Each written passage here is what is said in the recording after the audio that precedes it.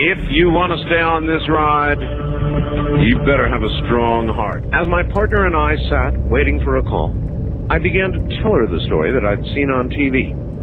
But for some unknown reason, I couldn't remember the name of the hotel. At that moment, we got an emergency call. We ran the call, brought the patient to the hospital. The whole time I'm trying to remember the name of that doggone hotel. Well, we arrive at the hospital and wheel the patient inside. As I'm giving my report to the nurse in the emergency room, I just happen to glance behind the desk, and hanging on the wall is a calendar. And the full-color, large picture on the calendar is, you guessed it, the Hotel del Coronado. Well, I tend to pay attention to these little things, and took this as an invitation from Kate to visit her hotel. So, I reserved one of their smallest, cheapest rooms, and the next time I had a 4-day weekend, I packed up my convertible, drove down the coast from San Francisco to San Diego, arrived at the hotel, went up to the desk to check in, and the clerk says, "Oh, I'm sorry, all of the small cheap rooms like the one you had reserved are booked up." Let me see. Oh, we do have this suite with a balcony overlooking the courtyard in the old section of the hotel. Will that be all right? He said, "I'll give it to you for the same price as the small, cheap, cheesy room you had reserved."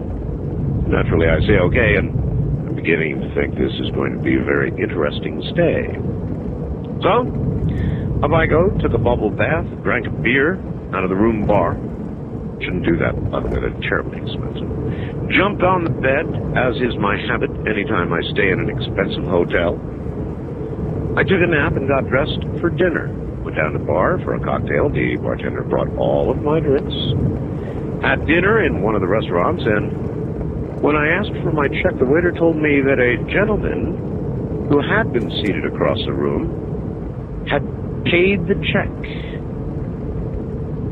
The rest of the visit was uneventful, no apparitions, no funky stuff, until the stay at the hotel never showed up on my credit card bill.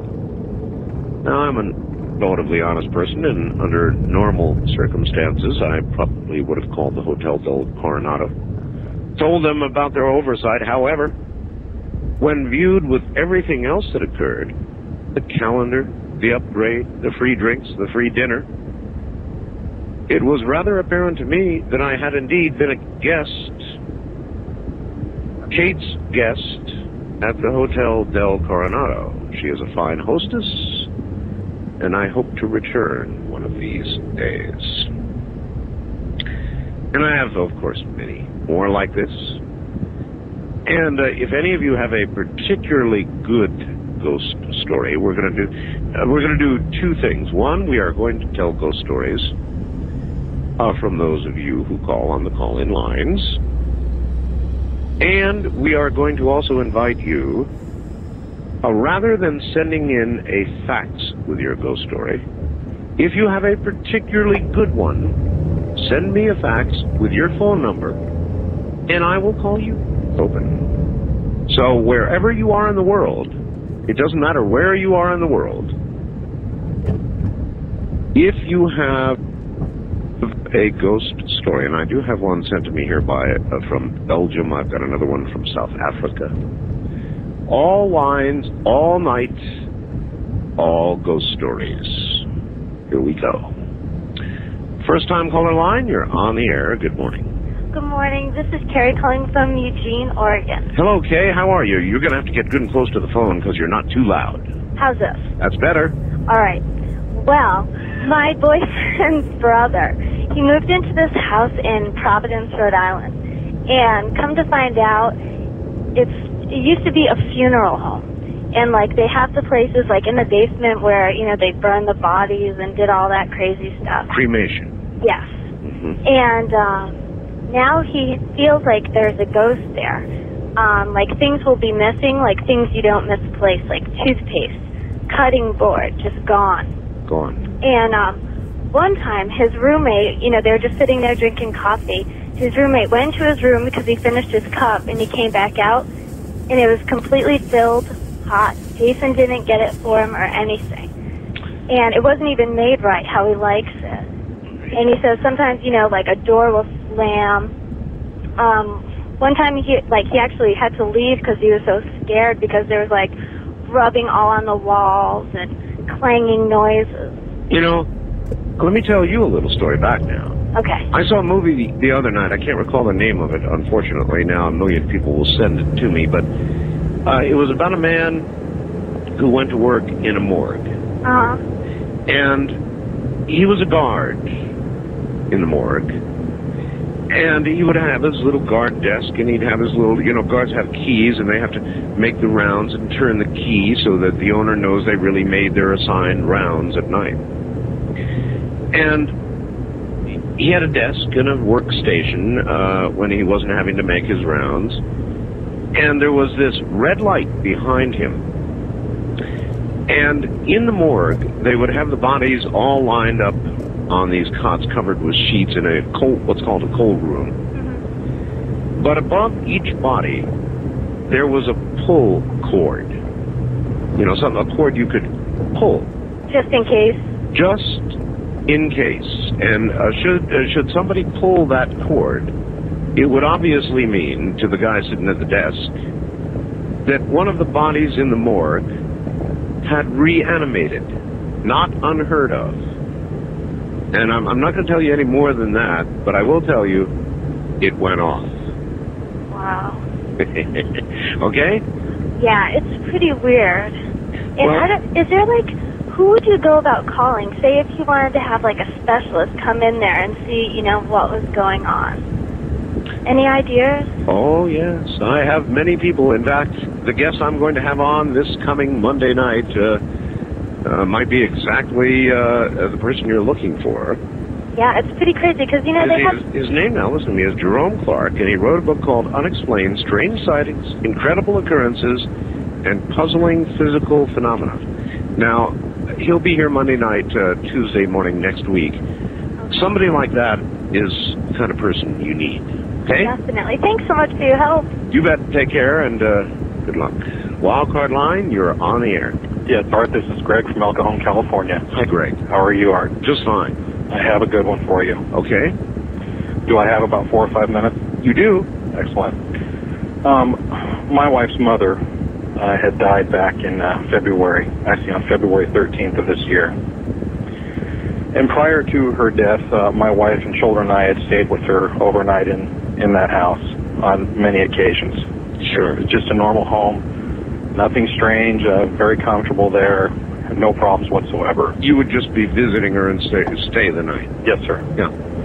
Taking up the house at the time of her death went into probate. And, of course, my wife and her siblings not wanting to leave the house empty, of course, because of vandals and that sort of thing. My wife and our 2 daughters and our unborn son moved into that empty house on March 1st of this year. Makes sense. Shortly after, my family and I took occupancy of the home. Certain events started to take place. Like what?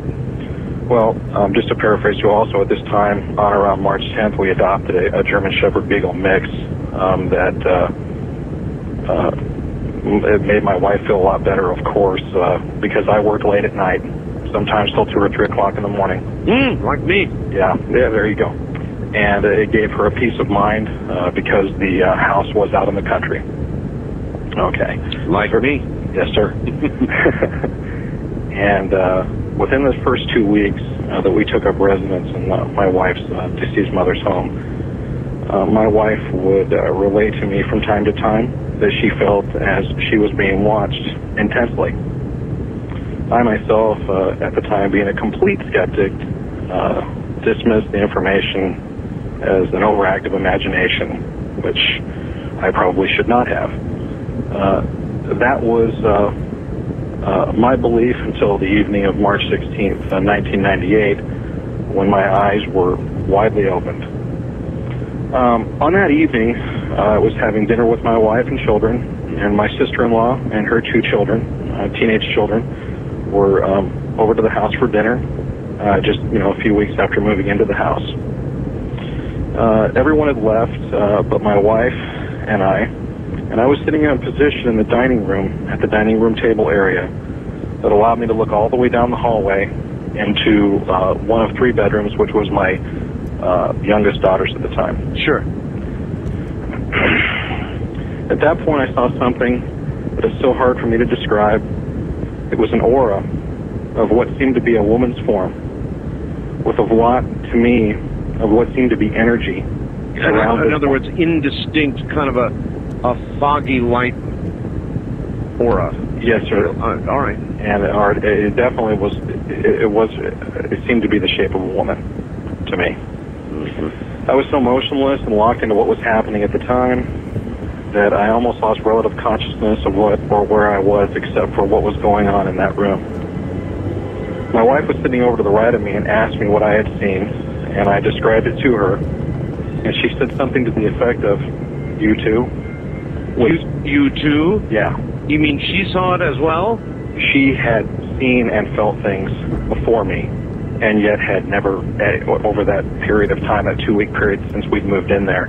Can you hang on through the break? Absolutely, Art. Stay right where you are. Yes, she had seen it, but it was at a different time.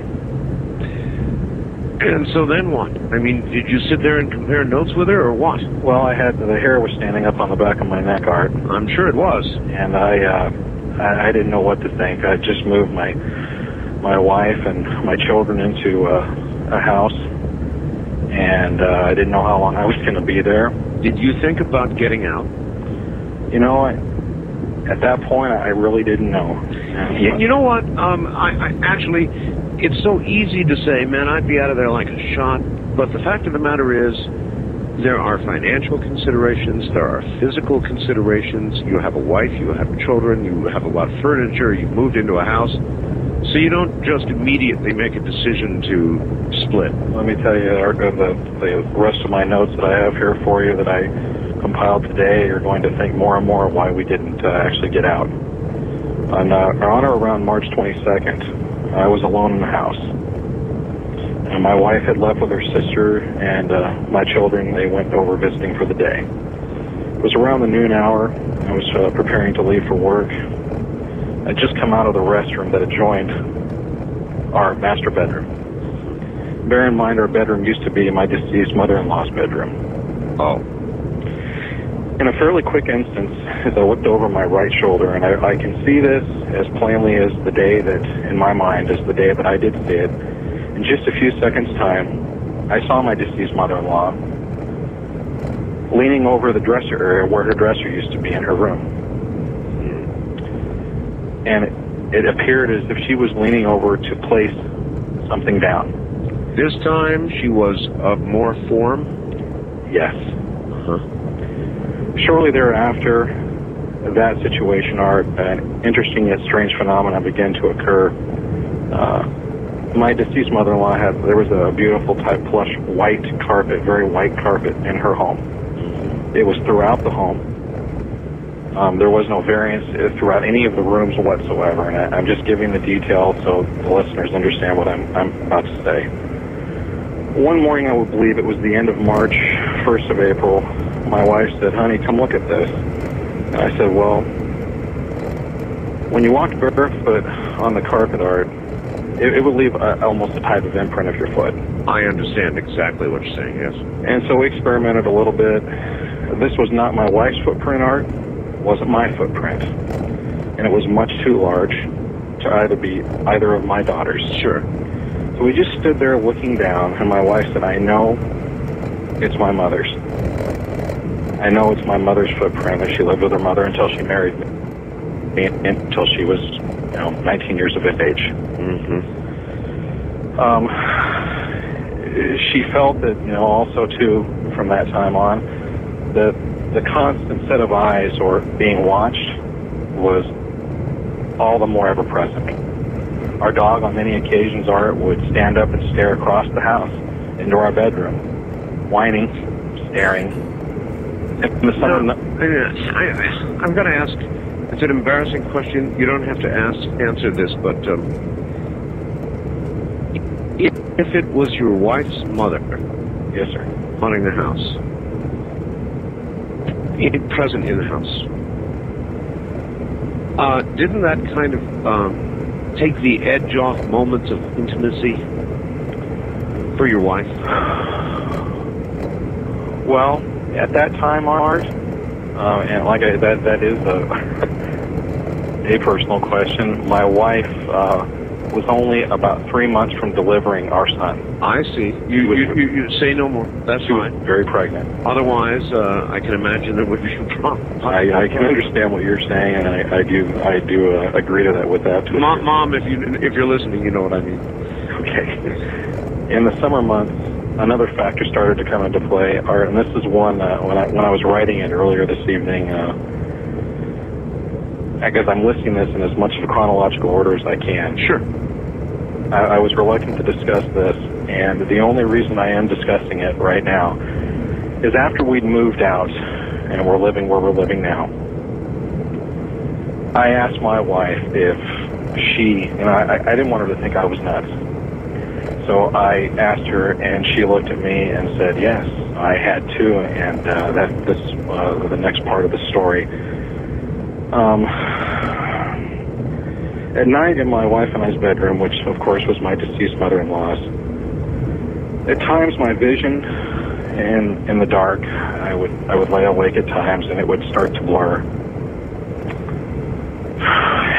Eerie, if not demonic type faces would appear in the dark room.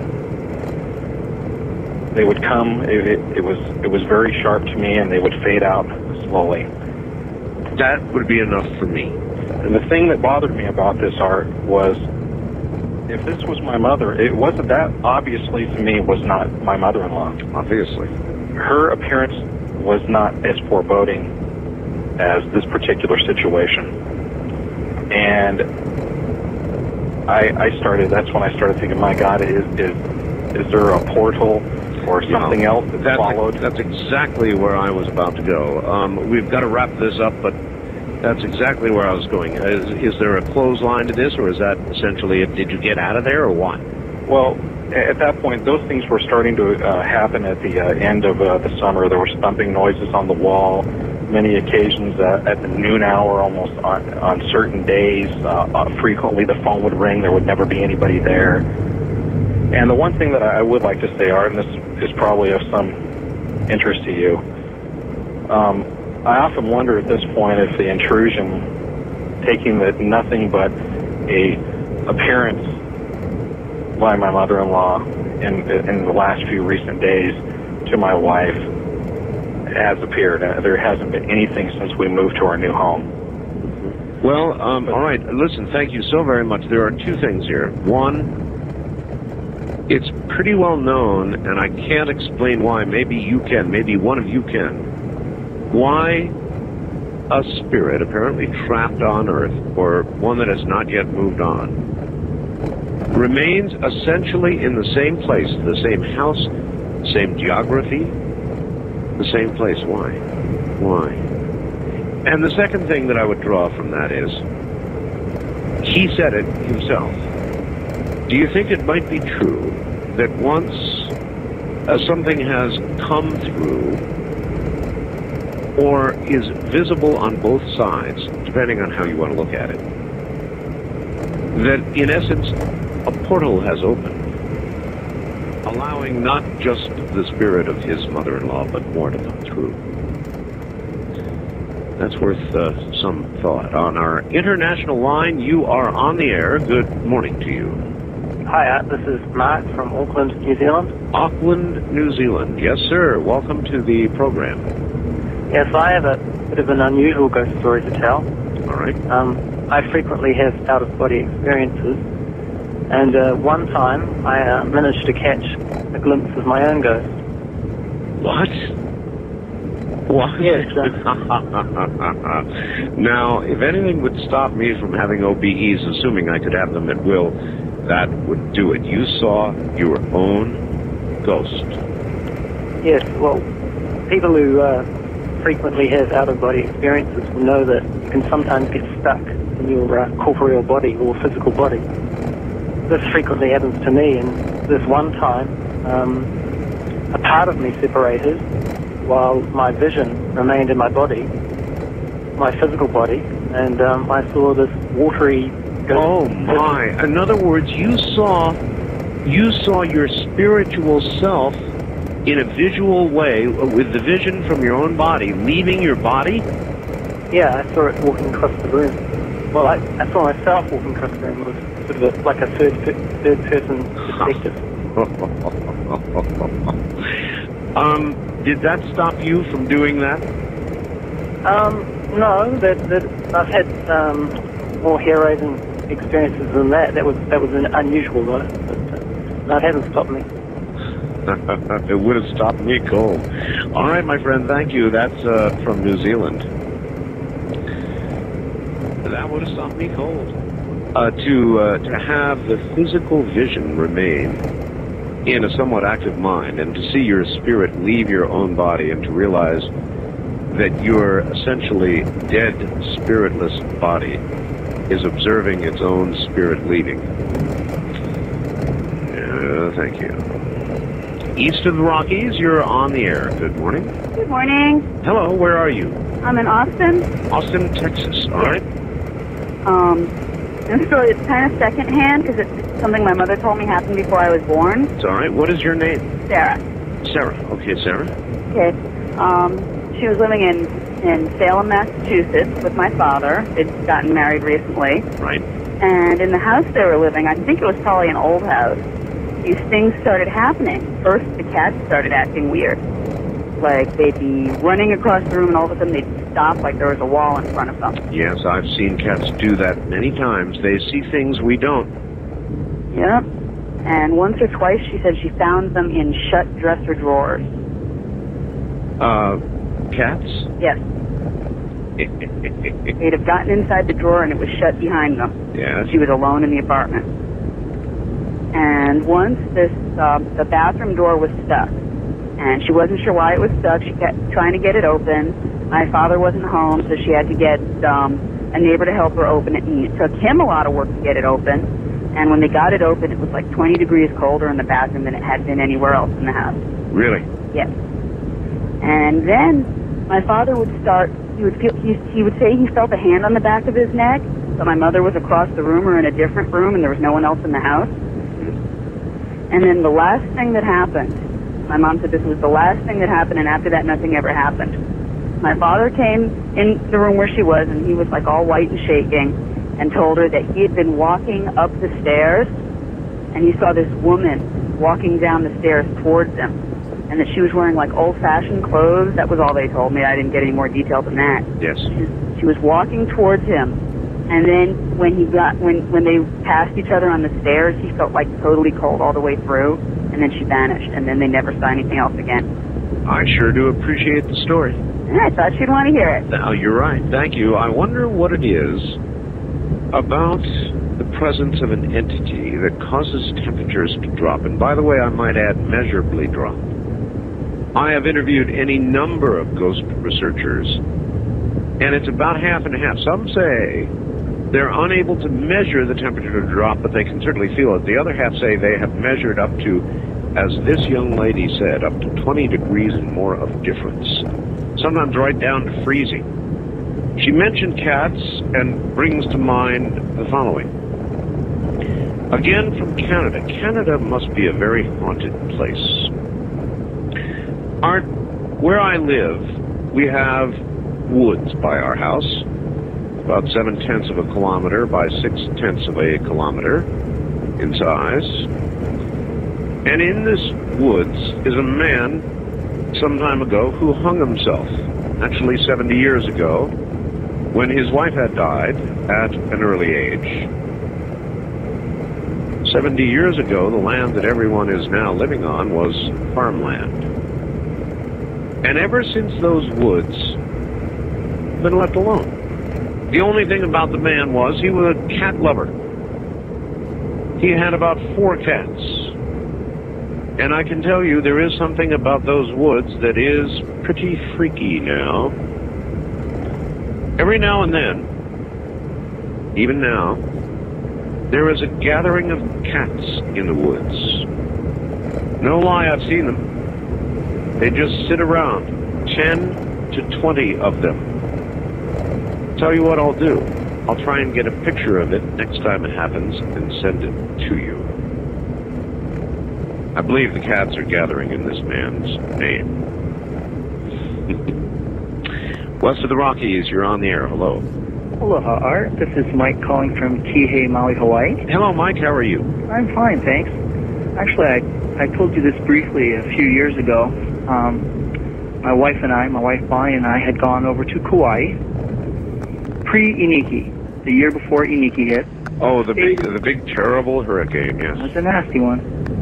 We stayed at an older, fairly flat resort called the Cocoa Palms. It was nice. We had driven around the day, went back to the hotel, pretty tired, and we went to bed after listening to the little band downstairs. Sometime in the night, I woke up, I was on my back in the bed, and something fairly large, kind of glowing, was at the foot of the bed. Bad.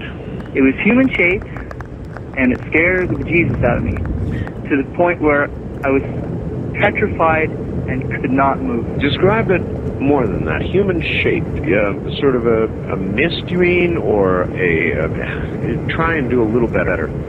Well, at least 7 feet tall. If it was a person, it probably would have weighed several hundred pounds. Oh, so this is very large. Like 250, 300 pounds. All right. The perception I got was that it was kind of glowing like a glow stick. You know those green glow sticks you crack at night? Yes. Okay, well, it scared me so bad, all I did was close my eyes. Whatever it is, it's going to go away. I'm closing my eyes. That's it. Woke up in the morning. My wife and I finished our time on Kauai, went to Oahu, and driving from the airport over the Poly to the other side, I told her on the Poly, I said, you know what, babe? Last night, there was something in our room. And she turned to me, and the chicken skin started. That's when we get the goosebumps. So they call it in Hawaii chicken skin.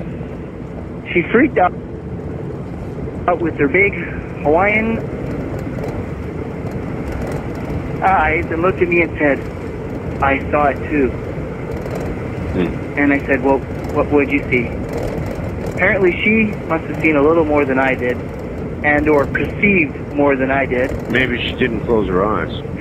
I sure did. My wife says that she saw a very large Hawaiian float in through the window and stand at the foot of our bed, and it was, to her, she says, it was very pissed off. It was a pissed off Hawaiian. A pissed off Hawaiian. Now, I'm white. My wife's almost pure Hawaiian. I'm wondering, is this a Hawaiian ghost looking down and seeing a local woman with a white man? I hear you. Angry. I hear you. That was very perturbing, and we both had chicken skin for quite some time that evening.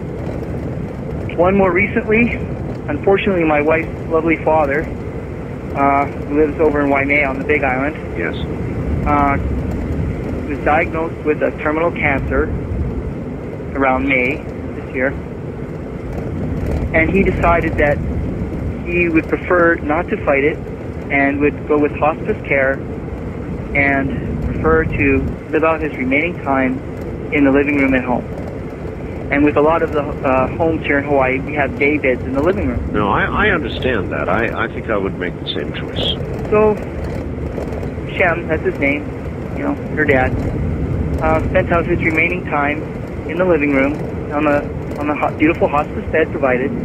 Mom lovingly cared for him, and it was wonderful because he had time and all of us family could come by and say aloha. Well, we're staying there, and he has not yet passed away, and the only room left because of all of the ohana, or family over, is Mom and Dad's room, which they really don't sleep in too much anyway because they sleep in the living room. Anyway, Dad is still alive, but getting near the end. This was within 3 days of him passing on. My wife and I go to bed about 11 o'clock at night in the parents' bed. sleeping on my stomach, and something gives me a finger jab poke through the mattress into my ribs. It felt like it came up about 2 inches. Yes? It woke me up, scared the hell out of me, and I said, Bonnie! She goes, what? There was something poke me in the ribs. And I rolled over onto my back, and she goes, are you okay? I go, yeah, but what was that? She goes, I don't know. And then something, the pressure of someone sitting down on my legs. And I said, on your legs? On my legs. I said, and I'm getting chicken skin now, I'm freaking out remembering. I said, Dave, it's sitting on my legs. What am I going to do? She says, it's okay. It's all right. It's probably just Dad, his spirit coming into the room saying, you're in our bed. I said, well, he's not dead yet. She says, I know that this is his house and he can move around when he wants. Sure. I said, Dave, can I please sleep in another room? I can't handle this. It's too much. She said, okay. So we switched with her sister. And Dad passed on shortly after that. We have not yet, myself, she's returned to visit Mom twice. I'm a little leery about visiting. Why do you think the state of Hawaii is such a haunted state? I don't know. It is, though. I've had guests on who have told story after story like the ones like the ones you just told. Hawaii is a very, very haunted set of islands. There's no question about it. You and your wife, or your wife's from Oahu, right? That's correct. Thank you for listening, Art. I hope your audience keeps in mind that the loved ones are close by. Here is a gentleman who works, or did work, actually. He did the same thing I did in a 911 dispatch center. I guess fire dispatch center. Where are you, sir? I'm in Birch Bay, Washington. Welcome to the program. Well, thank you, Art. You're about to tell me that you have had ghosts call 911? In a way, yeah.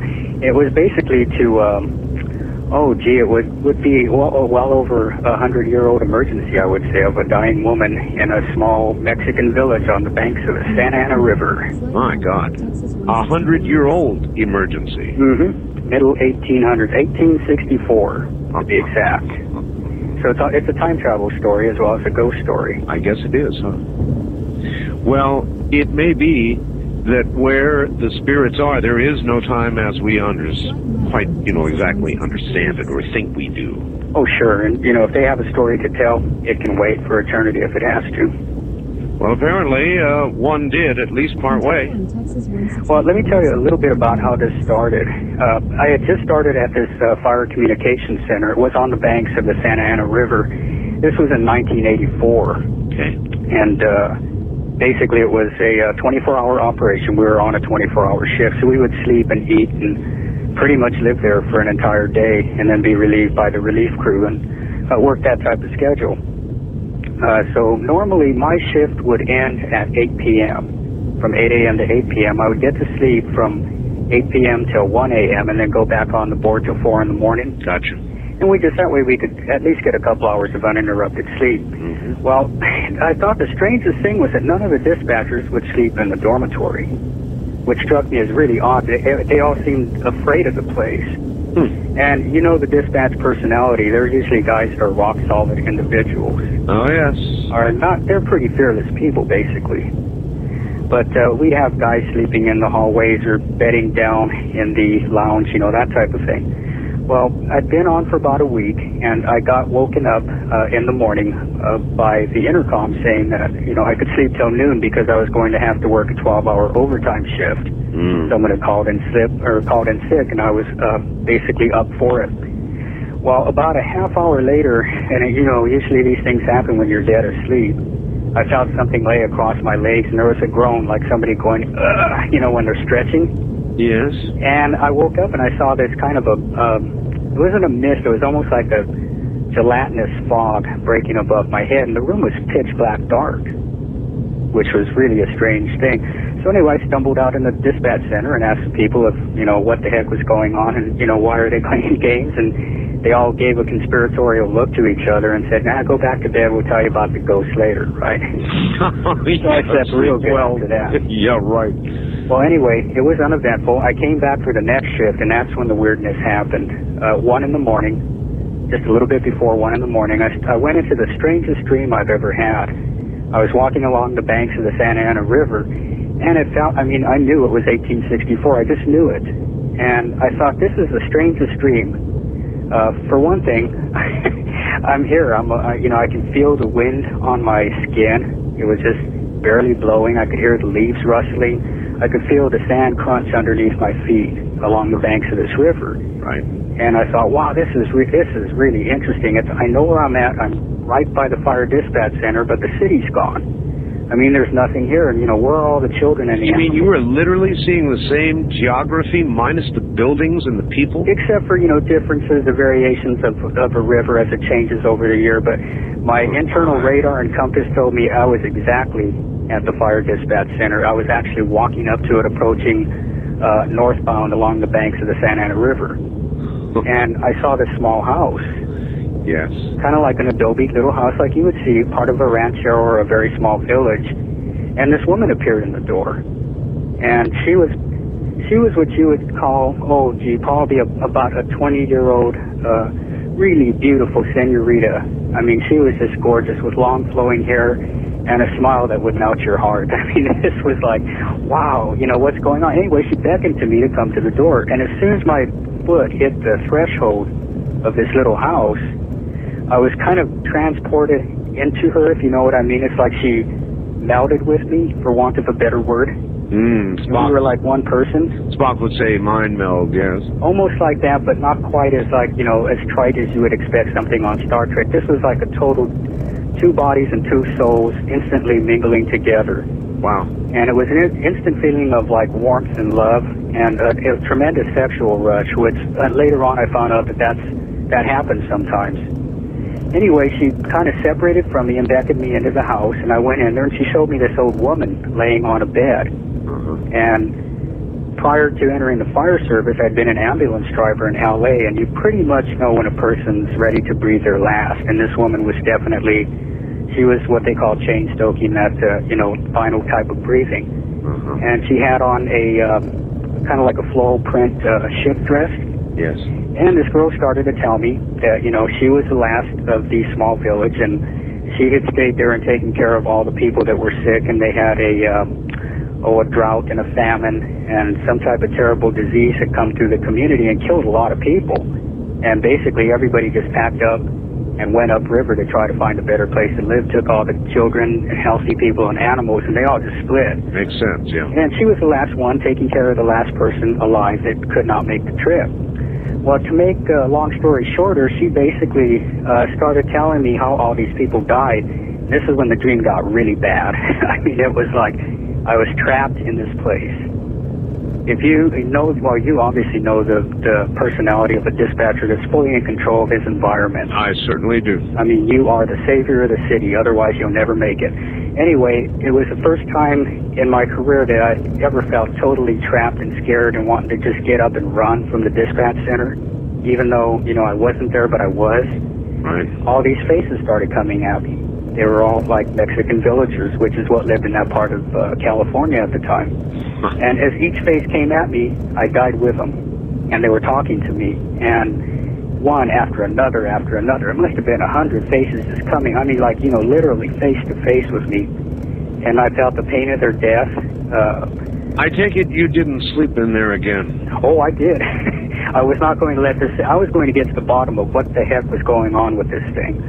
Anyway, there was, I used to hate it when 1 o'clock would roll along and a dispatcher's voice would come on the speaker and say, get out of the sack, it's time to hit the board. Well, the dispatcher that was handling the shift came on and he pulled me out of my sleep. Anyway, I stumbled into the communications center, didn't even put on my uniform. I was drenched in sweat, I had this big lump in my throat, these tears were just like pouring down my face. And he looked at me and said, what in the heck happened to you? So I told him, I think I just got visited by a ghost. And that's when he finally said, these darn ghosts, it's like they've been banging on the switchboard all night. I've had this creepy feeling like something's standing here watching me, and I can't take this anymore. I'm going to go sleep in the lounge. I'm not sleeping in that dorm anymore. So I figured, okay, well, there is something here. It's not just me in his bed. Like something was crushing his chest. And he would talk in Spanish, and the other dispatchers would say, yeah, when this guy's sleeping. He starts speaking Spanish, and that's when he's having these nightmares. Well, it's obvious to me, sir. Thank you very much for your call and your story. It's obvious to me what was occurring. I, too, worked in a 911 dispatch center in Monterey County. And on a daily basis, even an hourly basis, you deal with life and death. Actually, I found it to be too much, and I spent a year at it and bailed out. But you deal with life and death. I'm the kind of person that takes my work home with me. And so it was not the job for me. But a place of haunting? Oh yes, of course. A place of crisis, a place where death is documented nearly on an hourly basis, sometimes more. Yes. Yes. On my first-time caller line, you're on the air. Hello. Hi, Art. Hi there. Where are you? Paul from London, Ontario, Canada. London, Ontario. Haunted Canada. Yes, sir. Yes, and actually we are pretty haunted. Actually, the one I've got happened when I was about 8 years old. We were a bunch of us sitting around messing around, and the guys I was with decided to hold a seance. And we were sitting in my friend's basement, and... You decided to hold a seance? Well, yeah, you're right. So that's like, you're really inviting it. Well, yeah, that's what I didn't take part. I sat off in the corner going, no, this isn't for me. Uh-huh. Besides, I didn't really believe in that stuff at the time. After that, I really changed.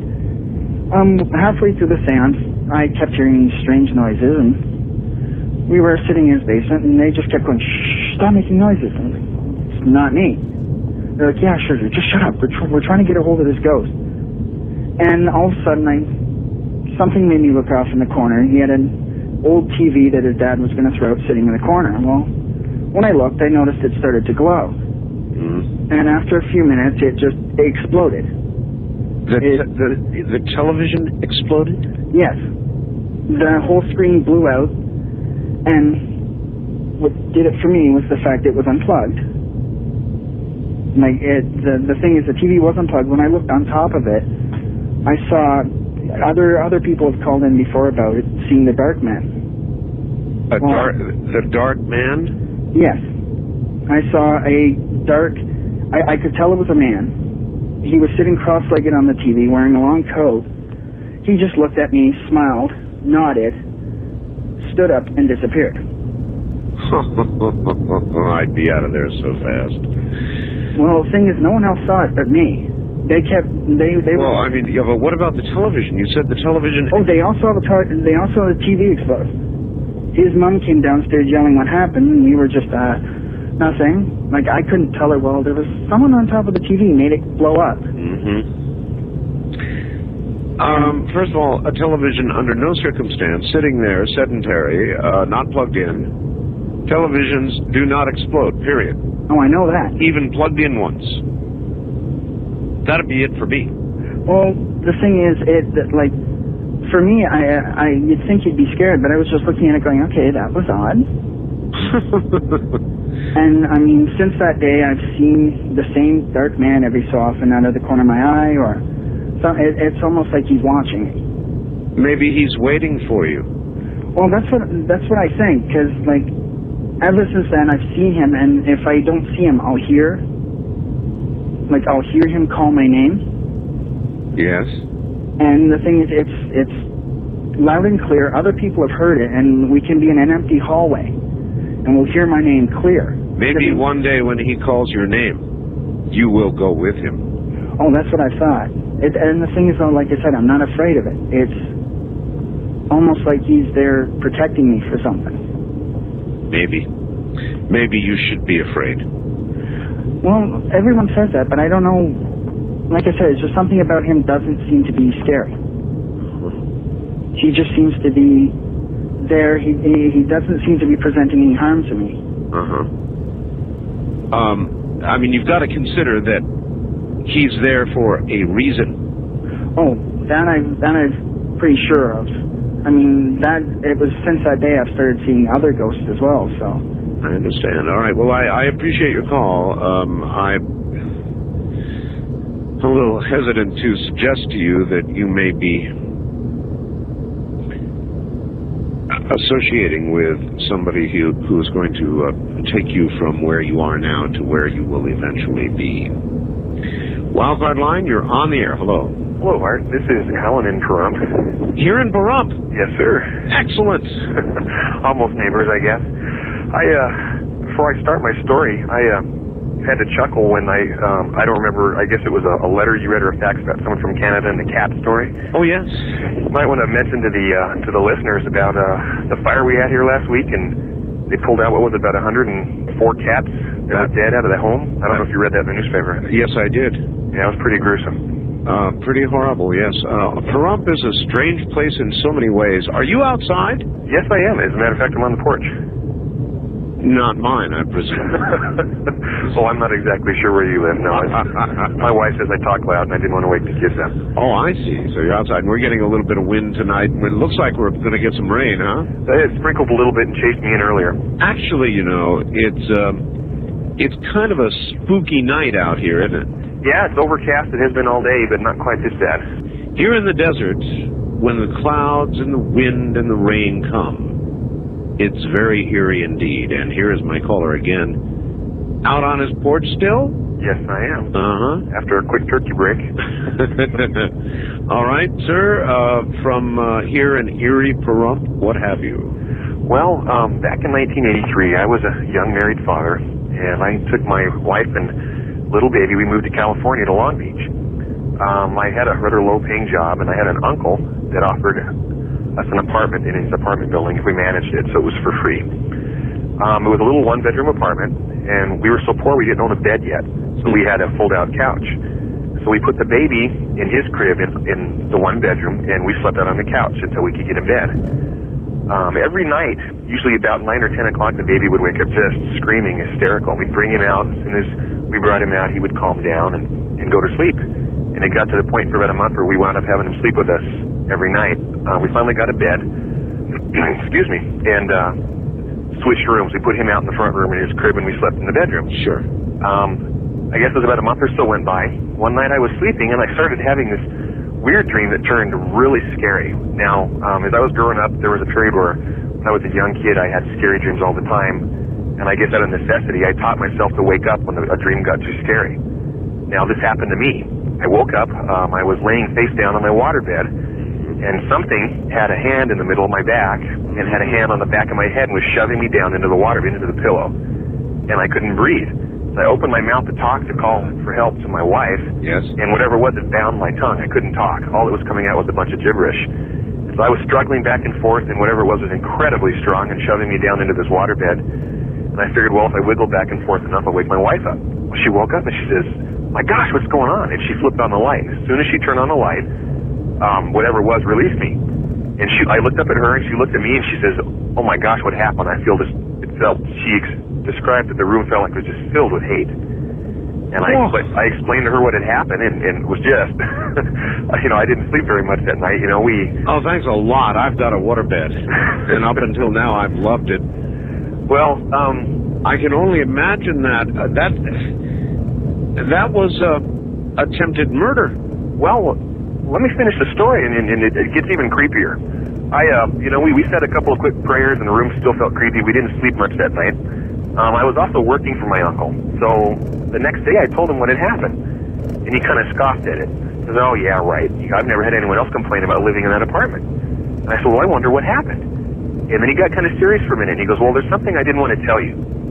He said, a year before you and your wife moved in, we had a couple that lived there, and the man was a drug dealer, and he wound up getting murdered in that room. Somebody came in and busted in and shot him with a shotgun. And I said, and you're trying to tell me you don't believe, you know, what I'm telling you, that you think it's just a bunch of mumbo-jumbo. And he really didn't say much after that. And that's basically my story. Up until then, of course, I never believed in ghosts. And after that, I've been...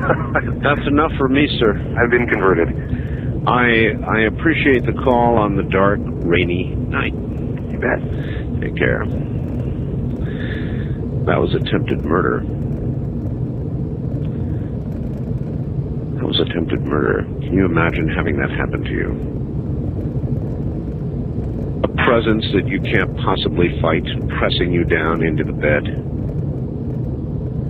pressing your tongue so you cannot speak, your head, your back into the bed. No, thank you. Good morning. You're on Ghost to Ghost AM. I'm Mark Bell. Where are you, please? I'm in Tampa, Florida. Tampa, Florida. Yeah, I'm listening to you on the net. Okay.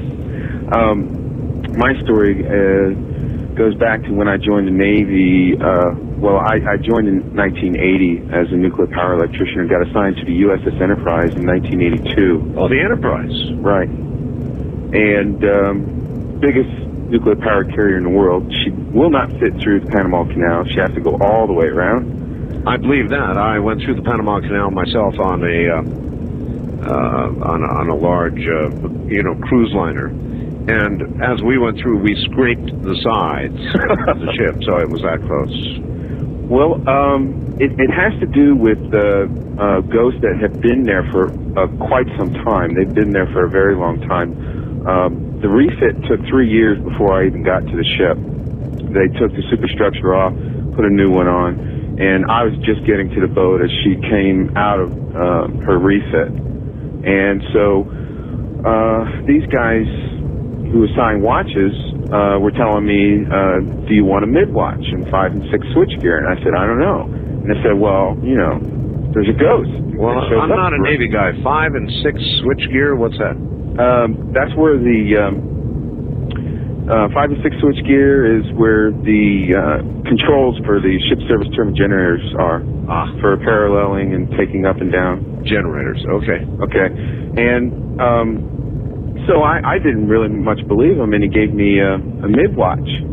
And I stood a mid-watch on 5 and 6 switchgear and heard somebody roaming around in the back room. Because what we had, in one switchgear, we had our little office where we had our morning meetings, and we had our, gear pullers and our electrical equipment in there. And it sounded like someone opening, closing drawers and moving around. And I walk in there, and there's only one way in and out, one door. And you can see it from the switchgear where you're at. And I open the door, and there's nobody in there. And, I thought, well, maybe somebody's messing with me, but there was never anybody in that switchgear. And then I come to find out there was another ghost haunting number 2 and 3 switchgear. And by the way, if there's any listeners who were on the Enterprise who were in EE30, Electrical Engineering Group 30, they can verify this. And 2 and 3 switchgear, there was also a ghost. Now, from what I was told, these guys who were haunting had been vaporized by opening disconnects when they were fully energized. And what that had done is it drew an arc and created a fireball and vaporized him and the switchgear around him. It just vaporized everything it touched. And so these people were instantly turned into gas. Cinder. Right. And the 1 and 2 and 3 switchgear was more prevalent. One guy told me, he says, you can't sleep in 2 and 3 switchgear because he'll keep you awake. This is very common. When people die that way, completely, unexpectedly, instantly, tragically, that's when they seem to remain. And the thing was, he was like a guardian. You know what I mean? He was making sure that the guys didn't fall asleep on watch, because he'd do something to you. Now, I was just, I was wondering about the 1, 2, and 3 because I hadn't ever seen it, so I decided to play a trick. And I decided to pretend I was nodding off. And it felt like someone grabbed the back of my head, my hair, and yanked my head and jerked it to wake me up. And I was like, man. And that just, sends a shiver up your spine. I take it you stayed awake on future watches. Yes. It was really, really something. And you're telling me that anybody who was on the Enterprise, EE30 that time, could verify this? Oh, yes. Oh, yes. Guarantee it. Guarantee it. There's absolutely no doubt. In fact, one guy left his post screaming from 2 and 3 switchgear and said he'd never stand watch there again, ever. And he never told anybody what happened. And he wasn't in Electrical Engineering Group 30. He was a conventional electrician. Sometimes really good conventional electricians, they'd let stand watch on those switch gears. But see, the thing was, is there was the nuclear electricians and there was the EE30. What kind of voltage and current were running through those? 450. 450. Right. And tremendous current. The ratings of those generators. Tremendous, I'm sure. We had 8 turbine generators in all, and there were 4 main machinery rooms and 2 reactors for each. So we had a total of 8 reactors, and each reactor, I believe, was 1 megawatt each. So we were running about 8 megawatts of power when we were churning and burning. Whew. I appreciate. I'm sure you were glad to get off the Enterprise. Well, you know what? I never really had a problem with them. It didn't really scare me. Was there any doubt about the fact? Now, you say you sort of pretended to be asleep. Yeah, I was trying to see if it was real. Do you think that it could have been your imagination? Oh, no. Oh, no. When someone comes up to you and grabs your hair and jerks your head, you know it. You're right. You know it. I mean, that's something, and it happened to anybody who ever fell asleep in 2 and 3 switch gear. Boom, they get waking up instantly. You could never fall asleep on there while you were on watch. Appreciate your call, sir. Yep. Thank you. Take care. He's right. There would be no mistaking somebody grabbing your hair and yanking your head up, would there? First time caller line, you're on the air. Good morning. Good morning, Mr. Bell. How are you? I'm sorry? I said, how are you? Pretty good. And yourself? Fine. Where are you? I'm calling from southern Indiana. Southern Indiana. Yes, sir. I'd like to answer your questions first. You had a couple like, why do ghosts stay in one place? And I think there was something right about why does the temperature change when there are ghosts around? Well, I think the last caller was a very good example of a ghost that remained exactly there. And if that one didn't do it for you, I've got one from San Antonio, Texas, that'll curl your hair. That was fairly scary, but I was wanting to explain to you why ghosts stay there. Now, I was speaking from the philosophical point of a ceremonial magician. I don't know if you know anything about like ceremonial magic or Kabbalah or ritual magic or anything like that. I know a little bit about it. Are you familiar with the philosophical elements like earth, air, fire, and water? I am. Well, they have spirits associated with those. They're intelligences of sorts that are similar to animals as far as their intellectual level. But sometimes, see, elementals can feed off of the emotional energy that people put out. That's right. And when people pass away, they'll leave their astral shell or astral body behind. And sometimes these elementals can take control of these astral shells. And they'll present themselves as a ghost when, in fact, they're elementals, but they'll take on this form. And, like, for example, a deceased father or a mother or something, and when this person feels an emotional attachment to this image they see, that elemental can draw energy from that individual. That's one reason why ghosts stay around like that. So in other words, they produce one of the greatest emotions a human can have, mortal fear, and then feed from it. Yeah, fear, love, any kind of emotion, anger, hate, anything, elementals can feed from that. Not all elementals will do that, though. That has to be something that's learned from them, kind of trained. Like I said, they have like the intelligence of animals. So, but that also has to do with the temperature change in the room. Because, for example, like a water elemental could produce a cool temperature in a room. But why would a spirit be bound like the spirit on the Enterprise or the spirits to, in effect, stand guard? Now, I'm going to tell you a very quick story, very much like it. I think a lot of the audience may have heard this or perhaps not, but it is a true story, believe it. In San Antonio, Texas, a school bus full of children stalled on a train track. The train hit it broadside, killed all the children, or the majority of the children on the bus. A horrible tragedy in the San Antonio area. And ever since, at that particular intersection, if a car stalls, in fact, people go and test it. They actually take their car and they drive onto these train tracks and stop and put the car in neutral, and the car is always pushed or seemingly moves by itself off the tracks and onto the road on the other side into safety. Now, they have tested this. They have taken cars and put them on the tracks with talcum powder on the back of the car. Actually, I have heard of this, Mr. Bill. This true story. And when the car reaches the other side of the tracks, there are children's handprints to be found in the talcum powder. And this can be done repeatedly.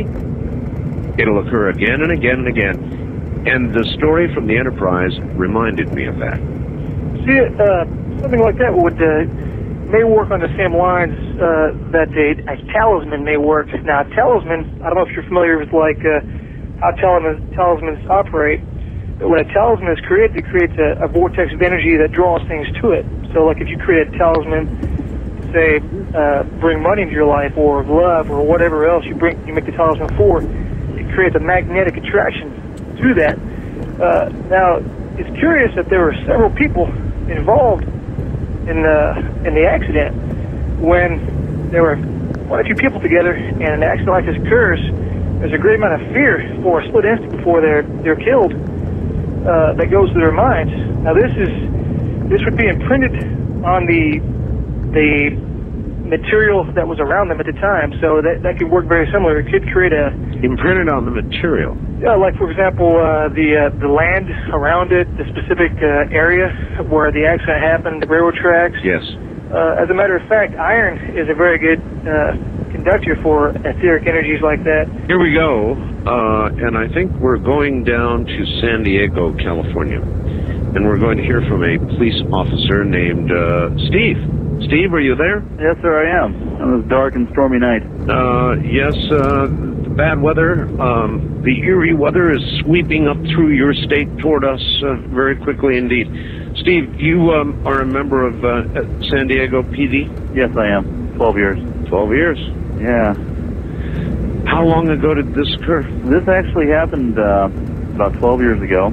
I was just out of the academy, and I was assigned to a field training officer, and we go through a couple phases of that. And I was working in the southeast area of San Diego, which at that time was a pretty high activity area, a lot of crime.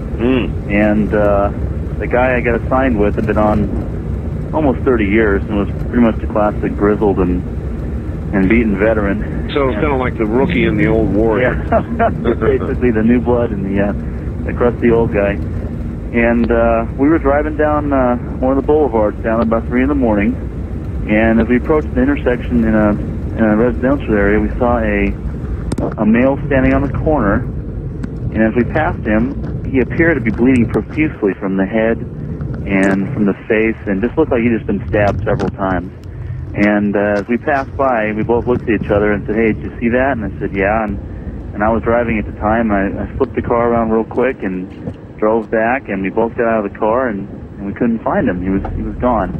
And this happened over a period of probably maybe 3 to 5 seconds in the time it took me to put on the brakes and spin the car around and drive back. And he was gone that fast. He was gone that fast. And we got out of the car, and we checked up and down the street, and there was no blood trails. There was absolutely nothing that ever indicated he was there. And we got back in the car, and we sat there quietly for a moment, and we looked at each other, and we asked each other again. We said, "Hey, did you see this guy? I mean, he had to have been there, right?" And we both confirmed that we both saw him, and we pretty much decided not to tell anybody after that. But I was pretty convinced that that's what we saw. We were thinking maybe it was a recent murder victim or something that may have again been restless or something. And did you write a report up? Oh no. No, we just we just talked about it with each other, and I don't think we let it go out of the car at that time. It was just from that point on, it really was something that I thought about occasionally, and convinced me that certainly there's something out there that we're just not aware of. Boy, do I appreciate the story, Steve. You betcha. Thank you, my friend. Thank you, sir. Good night. Take care. San Diego police officer, convinced me there's something out there. That's right. There is something out there. Something we don't understand, we may never understand, but you can be sure it's out there. As I keep saying, there are probably as many stories out there as there are all of you. And you don't really get them until you invite them, and you've got to invite them in a certain way. You can't invite them and ridicule them. You can only invite people to share once they become aware that others have seen some of the same things that they have seen. And then the outpouring is hard to stop.